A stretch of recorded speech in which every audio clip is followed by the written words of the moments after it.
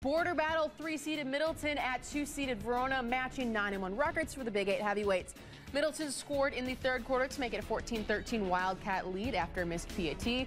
Mike Valechka had a couple of nice back-to-back catches for the Wildcats.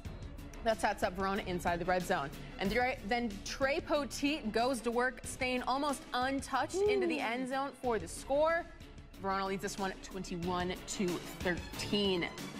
More from the Wildcats. I like a little jump pass here from Eli Lagomacino to who else but Poteet, of course. The junior stays vertical, spins enough for the first down, and some more.